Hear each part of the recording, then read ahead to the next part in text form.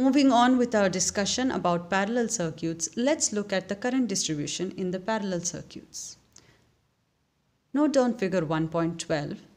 Let two resistors R1 and R2 be connected in parallel, as shown, across a potential difference of V volts. As per Ohm's law, what will the current flowing through resistance R1 be? R1 and R2 are the resistances. Their respective currents are taken as I1 and I2. The total current is taken as I and the voltage is V. I hope you have noted down the figure. Now, as per Ohm's law, I1, that's the current flowing through resistance R1, is equal to V divided by R1. Take that as equation 1. Similarly, current I2 through resistance R2 will be, as per Ohm's law, I2 equals V divided by R2. Take that as equation 2. Dividing equation 1 by equation 2 or expression 1 by expression 2, we get I1 divided by I2 is equal to, the numerator has V divided by R1, whole thing divided by V divided by R2. Getting rid of the voltages and transposing appropriately, we get R2 by R1. Take this as equation or expression 3. The above expression 3 shows that the current through each resistor when connected in parallel is inversely proportional to the respective resistance. That is, the currents are inversely proportional to the resistances. We could also express the branch currents in terms of the total circuit current in the following manner. Note down this expression 3 and let's move on. I is equal to I1 plus I2. You know that the sum of the currents at a particular node is this. That is, I2 equals I minus I1. We are shifting I1 to the other side.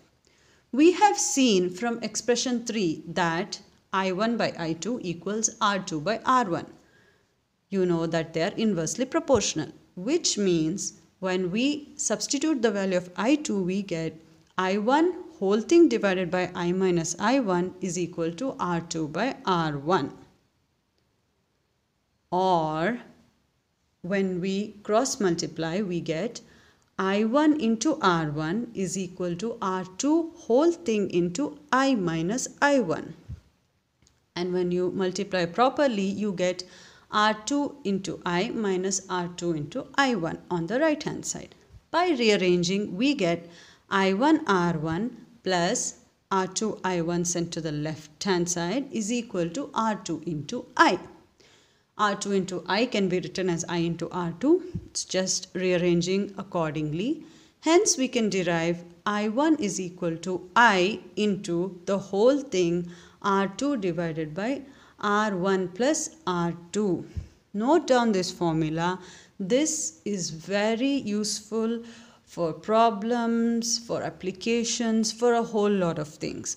This is a special case when there are only two resistors and they are connected in parallel. That is, one point is connected at one part of the circuit and the other end is connected to another part of the circuit, but only those two resistors are in parallel. Then you can find the current in either one of the resistor by knowing the total current.